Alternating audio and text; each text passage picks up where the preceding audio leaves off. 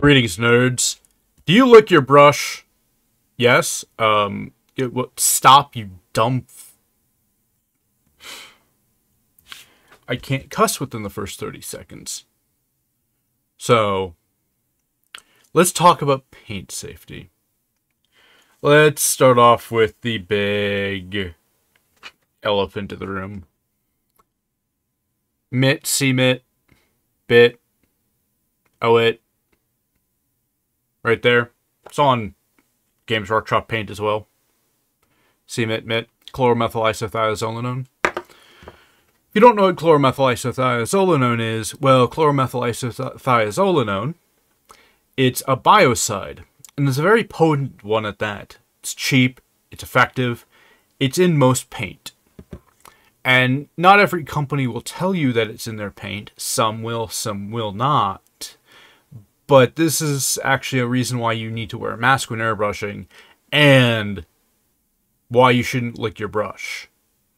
So, chloromethylisothiazolinone, better known as C-Mitt, it can cause allergic reactions, lung damage, skin damage, mitochondrial damage. In a 2024 paper, they found that it can cause damage to the mitochondria of the skeletal muscle, which can lead to muscle dysfunction. Which already is pretty nasty in its own right. And if that doesn't scare you out of licking your brush, well, it should. It can impair vascular function, it can cause impotence, it can cause a lot of different things. There was a study at one point that said it can cause infertility from ingestion, which is why it's banned in food. And yes, it used to be used in, like, certain water-based materials in very, very, very low dosages. At one point it was, I know the UK has huge regulations on it against it being in soap. Like, you can have it in soap, which is one reason why you should not be drinking this. It's because ingesting it can make you allergic to a lot of different types of soap, mostly shampoo. If you didn't know, well, now you do. And that's the reason why I say, licking your brush can make you allergic to soap, because a lot of soaps will contain it. And yes, soap does need a biocide so it doesn't mold over. Because any water-based material can mold over if it doesn't have the proper level of biocide, if it's a suitable environment for the mold, a suitable environment for bacteria. Soap can be a really huge harbor for bacteria, after all. Despite it being soap and that not making much sense to somebody like me who's like, wait, I use soap to clean everything off. Well, let's talk about toxicity of pigments as well. Why not? So, let's go grab a couple things here. Chromium oxide.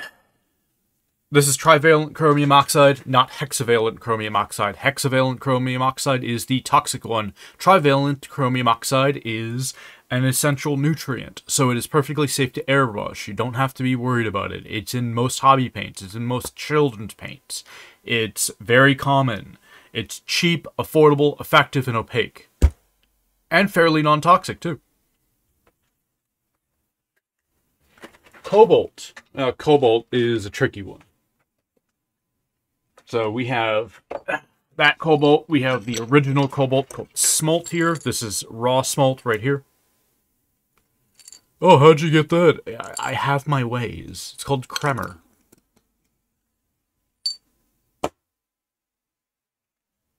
Anyways. Smalt is dangerous. Cobalt blue, that's a tricky answer. So, certain countries will say it's more toxic than other countries will. When I talked to several toxicology laboratories about cobalt blue, I was working on this huge expose about a paint company because I thought cobalt blue was super toxic myself. I talked to these companies, I talked to EU, and I talked to US. Both of them didn't really tell me anything different. They just said it in different ways. One where it was basically saying, yeah, we describe it as more toxic than it actually is because of regulation. And the American one's going, it's not that bad as long as you have proper protection equipment. So the short of it is that it can cause skin irritation and lung damage if you breathe it in. Well, yeah, that's about it. Can it kill you? No. Can it really make you deathly ill? I have yet to see evidence of that. Can it give you cancer? So the version of cobalt that's in Pigment is not a Prop 65. That's all I'll say about that, because yeah, that's an interesting thing, actually. The fact that Cobalt Blue is not Prop 65, while most versions of Cobalt are Prop 65. If you don't know what Prop 65 is, it's this huge, massive list of chemicals that California lists as carcinogens. And anything that has even the remote slightest chance of being a carcinogen goes on that list. Certain things like titanium white are on that list. Yes, titanium white is on that list, but the cobalt blue as a pigment is not. But everybody lists this as a carcinogen. Except for paint companies. And pigment companies. And California. It's the people that don't know anything listed as one. And yeah, it's better to be safe than be sorry. I would totally list it as one myself, because even I'm unsure, even after talking to these regulatory agencies, talking to these toxicology labs, talking to a bunch of different people about it, and them all agreeing that it's not that toxic. We overvalue the toxicity of cobalt blue all the time. There's certain variations of it, like cobalt violet, that are more dangerous. Let's grab cobalt violet here. So cobalt violet, this is a huge skin irritant. It's more toxic than cobalt blue. However, they're still not that bad. When buying them from places like Kremer, cobalt violet has a bunch of warning labels on it from Kremer, but cobalt blue doesn't. And when you read their MSDSs, they basically all say the same thing. No research has been found of it being a carcinogen. No research has been found of it being toxic. And this is for the EU ones. And the EU ones tend to take the slightest little nugget of truth and expand it a lot when it comes to toxicity to meet regulations. That's how those MSDSs work sometimes. And if there's like a slight chance of something like that, like, you know, getting cancer from ingesting it, it'll expand more so in the EU. Because it'll be like, yeah, there's a probable link to cancer. But I have yet to find an MSDS about cobalt blue from the EU that says anything of that nature. It just says nothing has been found. No. Yeah, that's it. And we have research on cobalt blue. It's a very common blue. It's one of the most common blues out there. That's because it has better quality control than ultramarine blue. Ultramarine blue is more toxic, funny enough, when it comes to the fumes.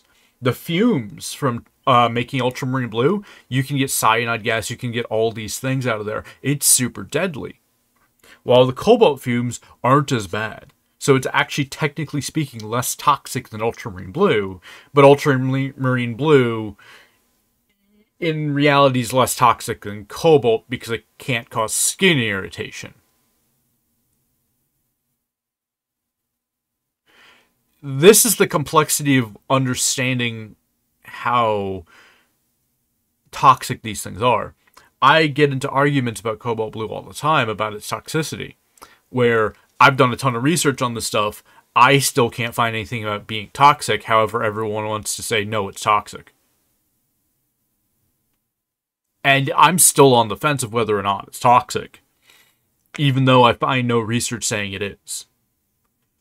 Except, well, Wikipedia saying it's toxic. ChatGPT says it's toxic.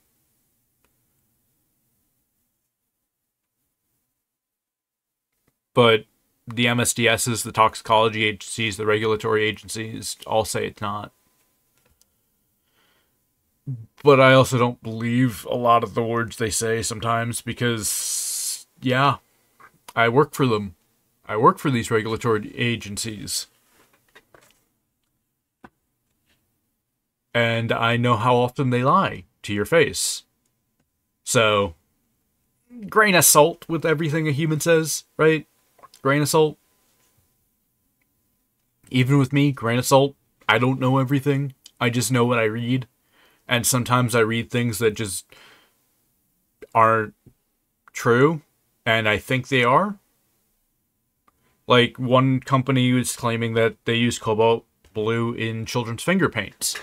And this is a German company that was claiming it. It was in an interview at one point, I think. I was watching. And, yeah. I don't know how true that is. I've never seen any proof of it. But it wouldn't surprise me if the companies were. I personally don't know. So, yeah. Is airbrushing cobalt blue safe? As long as you wear a mask. Is it ingestible? No, it's not, you dumb ass. Do I have... Paint is not food. It is not edible. Do not ingest it. Do not lick your brush. Morons.